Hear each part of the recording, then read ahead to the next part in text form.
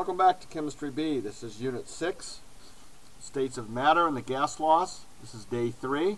Today we're going to talk about the nature of solids. We've already talked about the nature of liquids and nature of gases, so we're going to today talk about the nature of solids.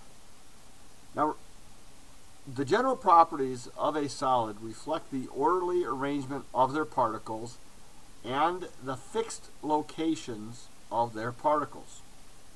So the reason why they act or behave the way they do is because of the orderly arrangement of their particles and the fixed locations of those particles. All right? The particles in a solid are extremely close to each other. They're tightly packed. This gives them a dense arrangement, and when they're dense, that means they're right next to each other and there's not a lot of space in between, so that's why they're not easily compressed or squeezed. Can't be squeezed easily. And the fact that the particles are vibrating around fixed points do not allow solids the ability to flow like they can, and like gases can flow and liquids can flow. Because they're attached and vibrating on a fixed location, they cannot flow. Right? As you know, if you heat something, it generally gives it more kinetic energy. All right? Heating solids will give the particles more kinetic energy, which in turn will cause the structure of the solid to break down, and it will eventually melt. Okay, so that's the first step in this phase change from a solid, is that it has to melt, and it melts because the energy in the particles increases when you give it more kinetic energy. All right, and the melting point is the point at which a solid begins to turn into a liquid. The key here is begins to turn into a liquid, not completely turns into a liquid, but the point at which it begins to turn into a liquid. Why again is there melting? Because the increased vibrations are big enough that they overcome the strong attraction which holds them in a fixed place. So let's take a look here. We have a solid and it melts. All right, and when it melts it turns into a liquid. And the opposite of melting, you should know this, correct? It's freezing. All right, so liquid freezes into a solid, solids melt into a liquid.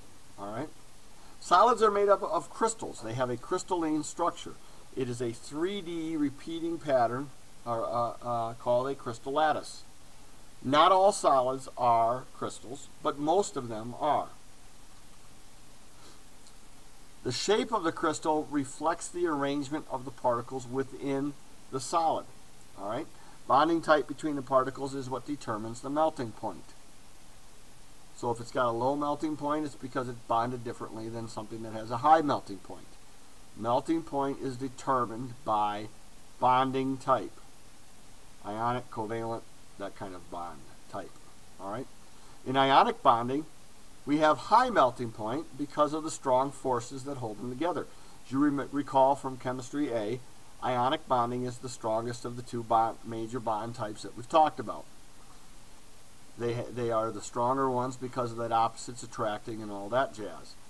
Molecular bonding or covalent bonding has a lower melting point because those are not as strong of bonds. So the stronger the bond, the higher the energy required to break those bonds. And that makes sense to you. We've talked about that before. All right? Now, excuse me, there are crystal systems out there.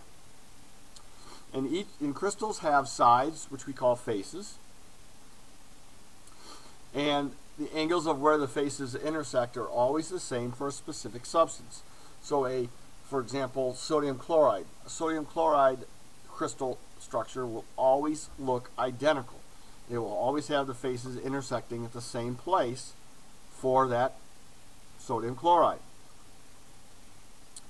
A unit cell is the smallest group of particles with a crystal that retains the geometric shape of that crystal. So by breaking down a crystal.